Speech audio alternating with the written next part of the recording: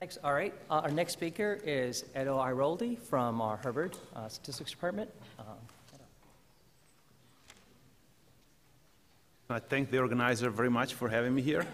And I want to thank Rich Schifrin in particular for encouraging everyone to take math out of the slides. In my case, it's been a very helpful process. So let's see.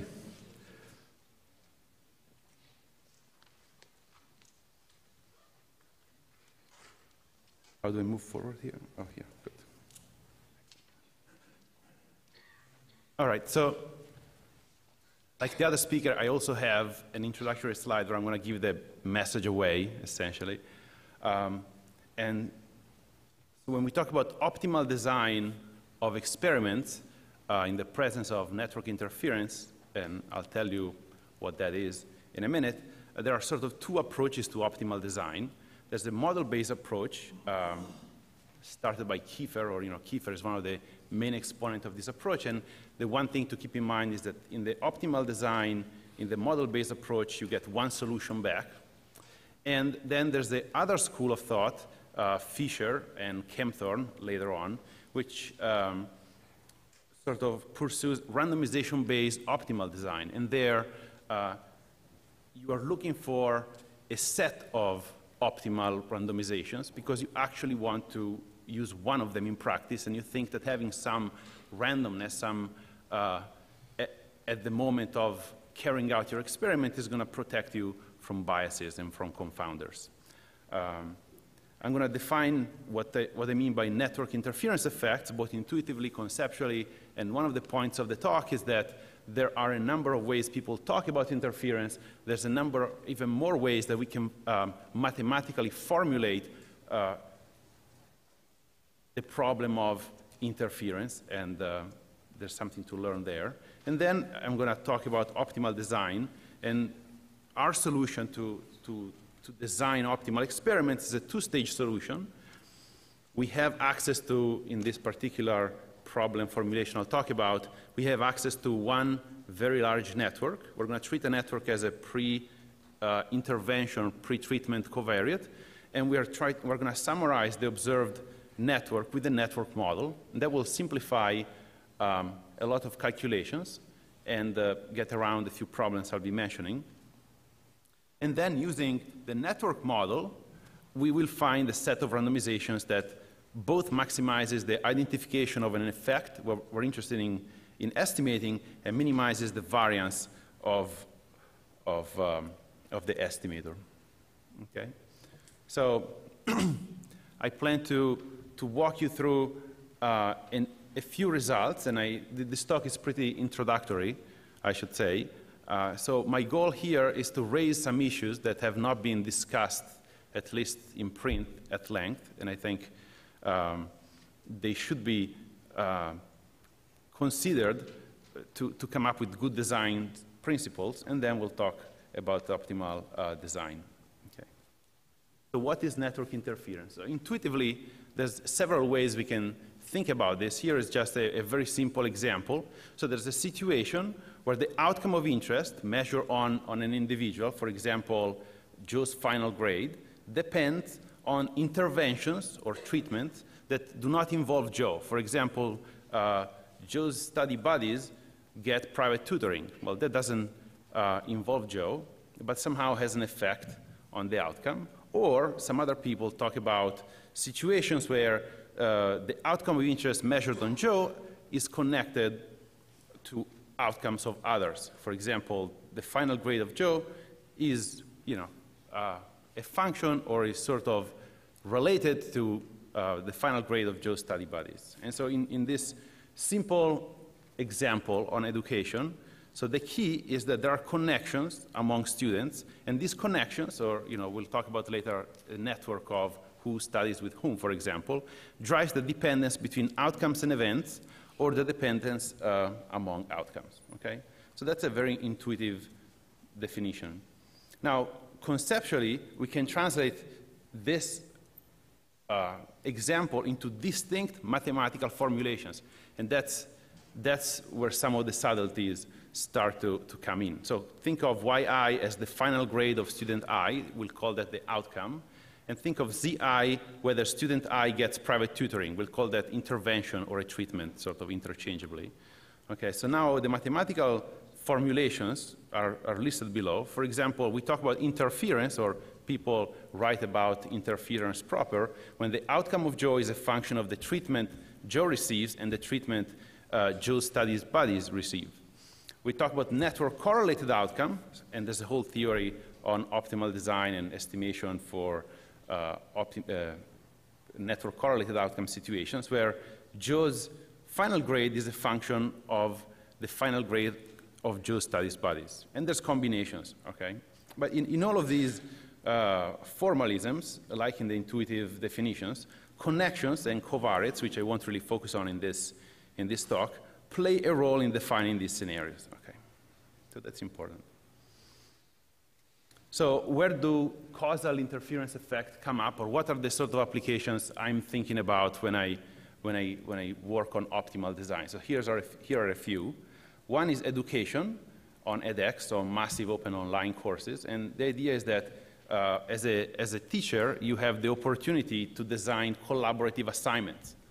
Okay, so you can actually decide who is going to work with whom on a given problem every week for maybe 12 weeks or longer. And so you can design study groups to maximize everyone's score. Okay, that would be one application. In healthcare interventions I've been involved with, so there are disease prevention campaigns. Think of Ebola or think of malaria as the two main diseases people are trying to prevent with this type of campaigns. And they leverage social structure, okay? For example, if the elder in the village has some knowledge about how to prevent a disease, well, he might actually spread it around and people in the village might listen. These sort of things. Or you can have a social coupon where the person who gets a coupon has a discount for a mosquito net, and there's also a discount for an additional person, and he or she can share the coupon with. There are smoking prevention programs in high schools that also essentially try to leverage peer influence. So in the state of Washington, the Hatch is a famous Hatch study prevention program. Tens of millions of dollars have been poured into this program, into the evaluation of this program. Peer influence is obviously a big component. Advertising on social media, that's very hot right now.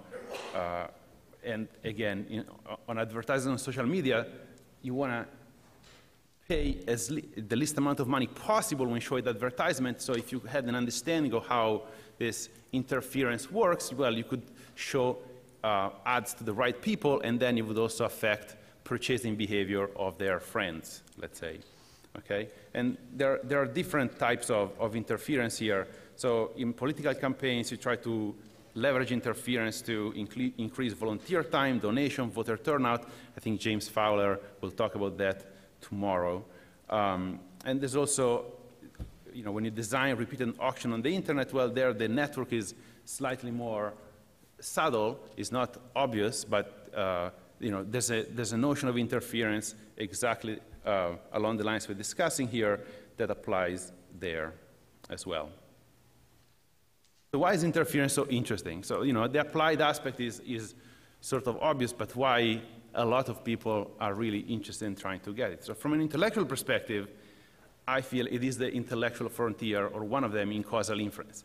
So for 50 years or more of work on causal inference, we assume it away, we're not interested, and now this assumption is no longer tenable in a number of applications we care about. So that's exciting. From an applied perspective, so not only we want to control for interference when estimating the effect of an intervention, which, you know, there's literature for that, but we want to estimate the effect of interference and leverage these effects for affecting future events and outcomes. And so that's what's exciting. And once you get, like Bernard was saying, once you understand the causal mechanism, you can leverage it and try to get people to do things, apparently. Okay, so what's the key point here? So the key point is that there are several intuitive notions of interference, but they translate into distinct mathematical formulations and even distinct causal effects, even in a situation where the observations are the same, the experiments are the same. And so it is important to have an understanding of, which notion you care about and how it translates into a mathematical problem. Why? Because all these different formulations require different design and analysis strategies. And that's also what makes interference the frontier in some sense.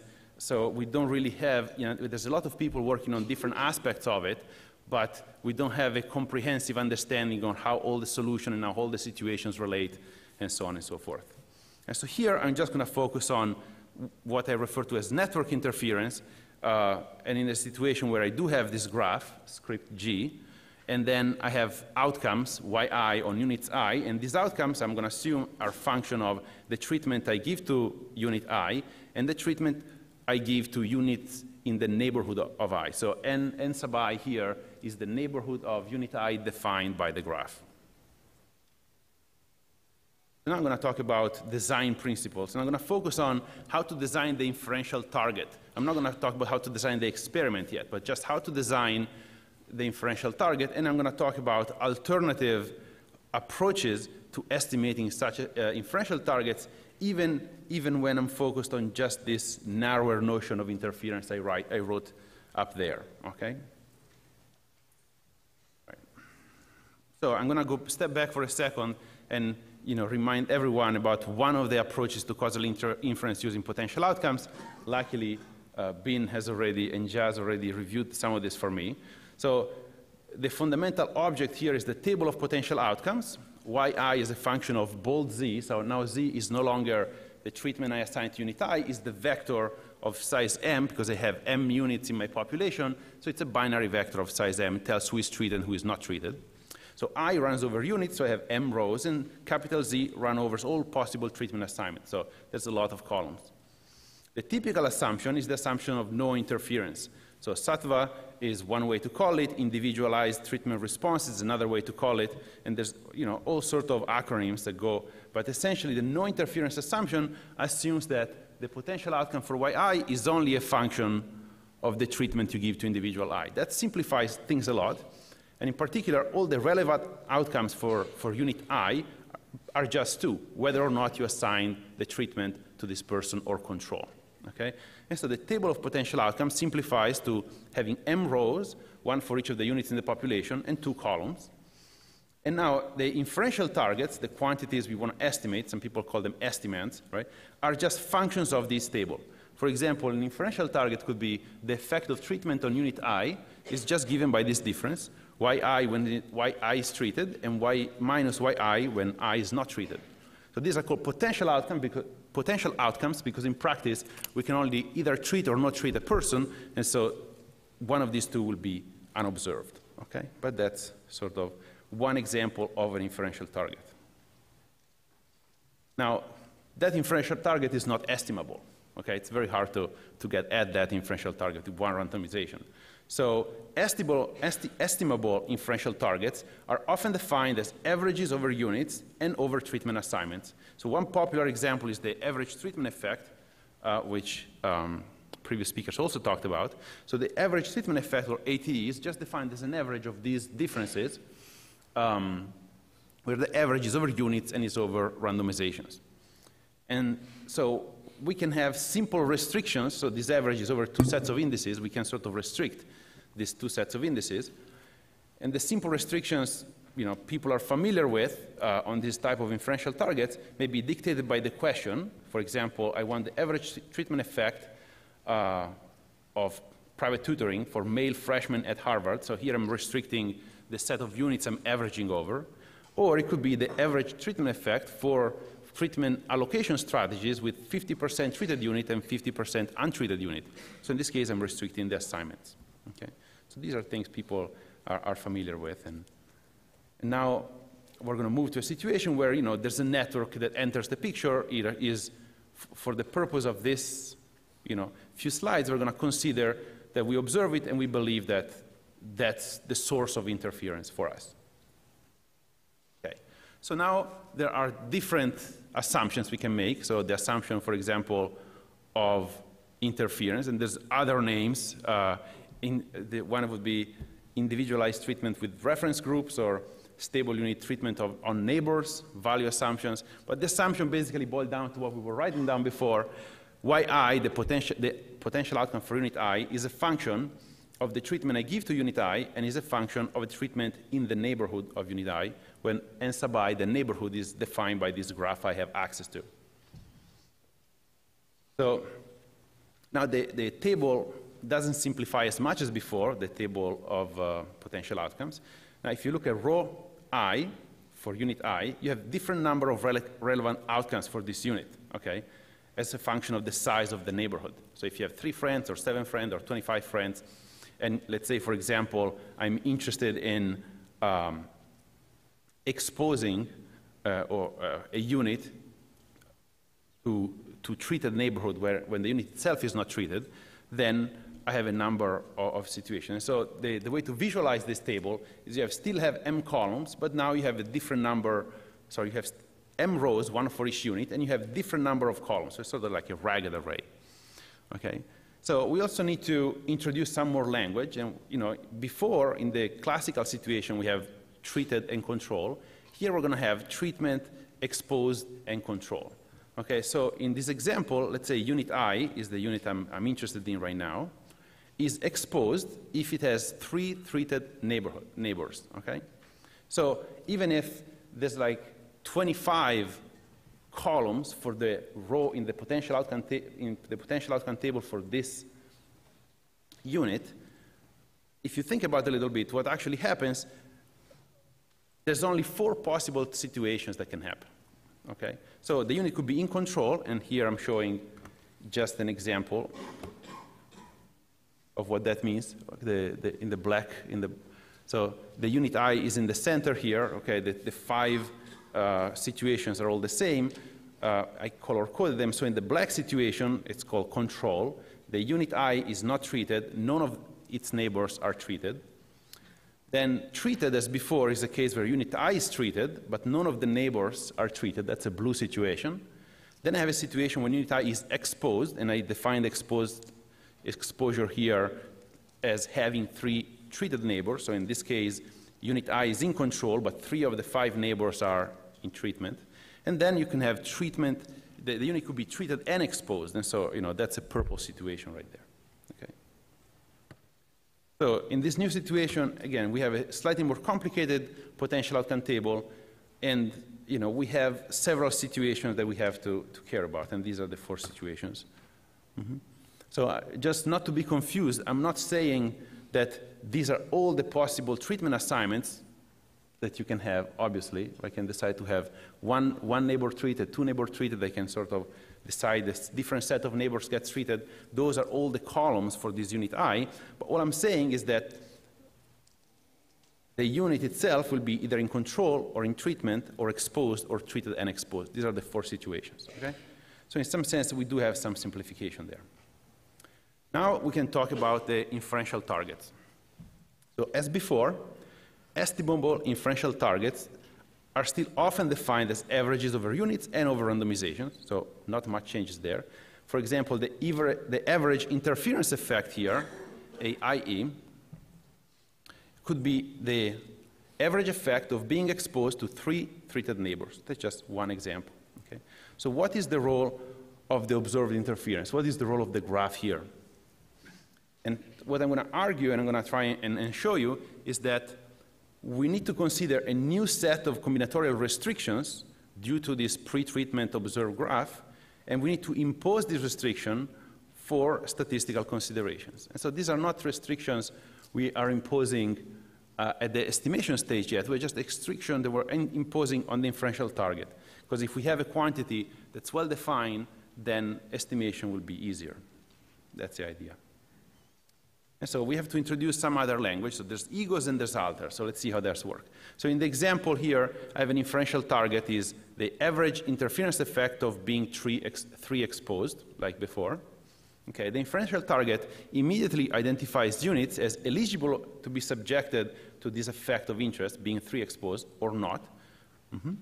And so we're called the eligible units egos, and those are the bold units again. And the not eligible units alters. So why would you not be eligible? Well, if you only have 2 neighbors, you cannot be 3 exposed. Right? That's the idea. And see here is a sample, a very simple network here, they are like all different units. In the previous slide, I had 4 different situations for unit I. Here, the units are different. And so these 4 egos are actually different units. And what I'm showing here is that some of them will be treated, some of them will be exposed, some of them will be in control, and some of them will be treated and exposed. So the other sort of way this, the graph comes into play is that for any given treatment assignment, only some egos are relevant. Okay, why? Well, if I'm trying to find this average interference effect of being 3 exposed, in here, I'm going to take the difference between the outcome on the red unit and the outcome on the black unit. So the blue and the purple units are not really relevant. Okay? So there's a notion of egos and alters, and the average is going to be only over the egos. And there's a notion of only a further subset of egos may be relevant for an inferential target of interest. And so these are restrictions or types of restrictions on egos and alters. Then there's another set of restrictions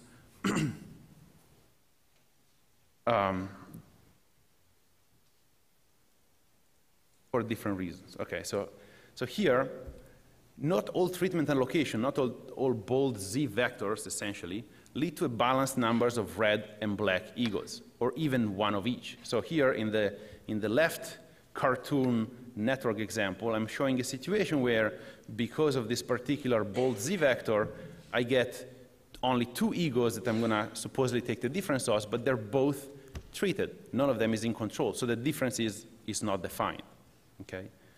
Some networks are generally problematic. So in this other cartoon network on the right here, I still would like to have a 3 exposed ego and a 3 exposed and a control ego, but you can sort of see that it's kind of hard. In fact, it's impossible to find the randomization that will actually accomplish that. Okay? And so the story or the point here is that balanced treatment assignments and egos with reasonable probability of being included in the inferential target are needed for designing quantities of interest inferential targets that are estimable precisely. Okay? Okay, so here's a good design pipeline, optimal for this average interference effect. You make some assumptions about interference, like we did. The table of science, is now a ragged array, and it's on every row has only a relevant set of assignments. So already there's some restriction on the set of assignments come out of there, of the assumption. Then you're going to declare the causal inference target or targets of interest. That immediately helps you identify egos and alters. And then you're going to further restrict randomization and egos to increase balance and probability of inclusions of essentially all the egos that are participating in defining the inferential target. That's sort of the design stage, because we haven't actually randomized anything, we haven't run the experiment. And then you can randomize and re-randomize to insulate neighborhoods and so on and so forth, allocate treatment, collect outcome, and finally estimate the inferential target. We won't really talk about estimation. Okay? I'll just point you to some papers.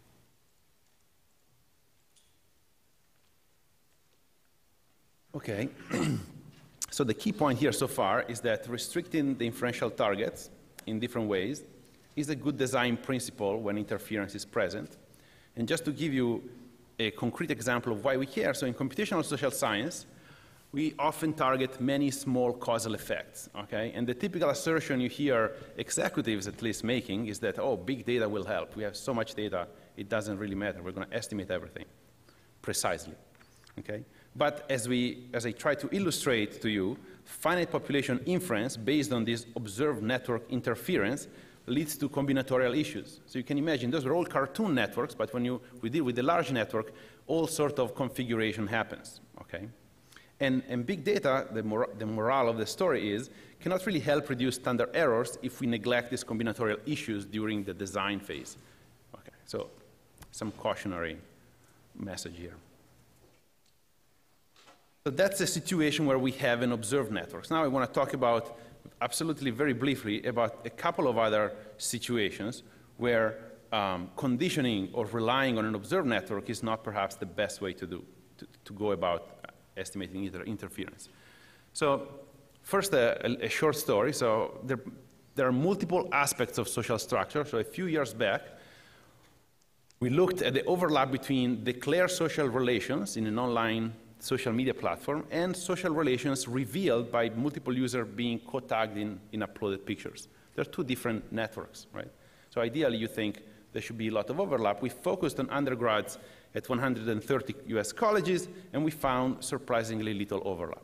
Now, we were not planning on running an experiment, so we didn't really care. It was just surprising. There were a lot of issues with the analysis because the differential coverage could have been due to early stages of the system, many users not being tagged, not many users were using the upload picture feature, and so on and so forth. So we sort of forgot about it. Then, a couple of years ago, I was involved with some colleagues in designing and analyzing a disease prevention campaign for malaria in a number of small villages in South America. And so I was very proud when my colleague decided to spend some money to elicit a social network pre-intervention.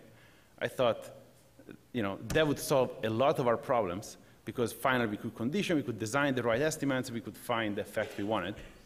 And then what happened is that after the intervention, most of the social coupons were passed outside of this social network. So we're like flabbergasted, what's going on, right? And then, you can think about it, and in a small village, you can rationalize, everyone knows everyone else, it's really a fully connected social structure. The lack of alignment between this elicited network and the target notion of interference was really the problem. We really don't know what type of network we elicited, or we tried to elicit some sort of social relation closeness, right? And so on and so forth. And so when you have an available network, it may not help. So it depends. The network has to be aligned, okay? The notion of interference that the network is capturing has to be aligned with the notion of interference you are trying to estimate. So that's sort of the lesson learned. So what we did as a reaction is that we couldn't really use the pretreatment social network. And, just talk about separation between design and analysis, we couldn't even decide to collapse the pretreatment social network with the post-treatment revealed interaction because that would complicate issues, okay? So, we developed an alternative formalism, which we call experimentally revealed interference, that works in situations where, like I said, the network that's available to you may not be well suited for interference effect of interest. And so here's how the alternative formalism works. So pre-intervention, you don't have access to a social network, so all your units are there. There is a social structure. Those are the gray lines in the left cartoon, the pre-intervention cartoon. And what happens in this formalism is whenever you put somebody in treatment, you are going to be able to see some, if not all, of the social connections. And if you put somebody in control, even they have a rich social structure, you're not going to be able to observe anything about social connections, okay? So there's pros and cons. The price to pay is that only minimally restricted inferential targets are now estimable because you cannot do all these design activities using the network available to you as a pretreatment covariate. But on the other hand, you can get valid causal estimates, okay? And so that's something of a different flavor, still getting interference. And then there's even a different situation where you may want to impute aspects of the network. And so this is, just a slide about a different situation where key aspects of interference may not be available to you. Okay, so here is an application or an analysis we did for the Transport for London. They have Oyster card data, so all the tap-in and tap-outs of people in the system, and it's like overground, underground, and Dockland light rail. So we analyzed about 3 months of data. We had 11 million unique IDs and about 6 million taps per day. So it was a lot of taps. And the target that we wanted to estimate was, well, what's the effect of line and station closures on traffic from and to other lines and other stations, sort of congestions, right? These were engineers who were interested in planning and deciding how many alternative buses to put on the road and so on and so forth. What's nice is that it's a closed system because everything uses Oyster card data in London. And we had the map for this underground, overground, and light rail. And we also had passenger survey data to sort of assist a little bit with the network tomography problem. But eventually what we ended up doing was to impute origin-destination traffic volumes on this network to get at interference effects. Okay? And so this is a third situation where you don't have access to the network, you have access to maybe partial information about it, and you can do some imputation and then leverage the imputed network, not the observed network, for getting at interference. Okay? So I'm sort of ready to pass on to optimal design here. So the idea so far is that similar design principle apply to observational studies. There are matching strategies we've developed for these settings we're not going to talk about. Estimation strategies to get at these restricted targets exist. I haven't talked about that. What I've sort of tried to convey here, the message, is that there's a lot of combinatorial issues in finite population inference. There may be lack of alignment between network data and the target notion of interference. There's uncertainty, which we haven't talked about, and there's heterogeneity in the observed network. Okay. So our solution to get out of this hole was, okay, let's try and use a model to describe network interference. And so here we sort of move on to the design part, the optimal design part. As I said before, there's two approaches. The Kiefer approach, model the surface, complex surface, several criteria for optimality. You're just going to optimize, you get one solution. That's not what we're trying to do. Here, we're going to make assumptions on complexity of potential outcomes, minimize, the goal is to minimize the variance of an estimator for a given inferential target with a class of optimal randomizations. Okay, so first I'm going to tell you a little bit about stage one, what kind of model we're using and why, and then I'm going to tell you about stage two, what do you actually do with this model. Okay, so for modeling heterogeneity, we use essentially a stochastic block model, which is a coarser summary of the network. If you look at this network picture over here, there's like blue nodes, red nodes, and green nodes. And the idea is that the block model is going to have two parameters, two sets of parameters. One is called nodes to blocks map and tells you which nodes are in which block. And the second is a block-to-block connectivity sort of matrix. And, you know, something I want to stress, this is not a clustering model, because if you look at the the bottom right element of that block model is 0, and if you look at the green nodes, they're not connected to each other. So a clustering model would certainly not put them together. Here we're trying to leverage this notion of structurally equivalent nodes. If nodes are structurally equivalent in terms of the connectivity pattern, we can put them together in a block. Okay, so this is how the model is. So what can you do with this model? Well, if you posit that your network G, script G, is generated by a fairly general process, an exchangeable graph process, and calligraphic G, then you can use the block model to build a stochastic block model approximation, which I'll denote with that calligraphic G underscore SBA. That's a stochastic block model approximation. And we can prove that this type of approximation is a good estimate consistent for this type of processes from this type of network data. So here, I'm just illustrating on the left, there's the adjacency matrix. Now, it looks dense. It's not really dense, but I had to increase the pixel sort of to show you anything in there. So the point is there's an unordered, very complicated combinatorial structure. And there's one step in this estimation process which involves sorting or matching. So we sort of reorder, we commit to a permutation of the nodes we believe in, and then we do a two-dimensional network histograms. And so if the original matrix in this case is, for example, 500 by 500, the block model is 90 by 90 or something like that. So and in real cases, we have like tens of millions of nodes. You can still have maybe 1,000 blocks or less. So a comparative performance analysis here is going to show you that there's, for different type of processes, there's different ways of reconstructing them. GSBA, the stochastic block model approximation, is this stepwise constant way of doing that. There's the spectral methods and things we did like total variation minimization that are arguably getting you less error, but why do we stick to the stochastic block model approximation? Well, first, it reduces dimensionality from a continuous or possibly smooth function to this stepwise function, and these are just examples, and leads to analytical insight. So, there are difficult tasks for arbitrary network to do. typically people compute approximate answers on the exact graph, but now we can compute exact answers on this approximation. And the idea is that we're going to leverage just this strategy to get at optimal treatment allocation.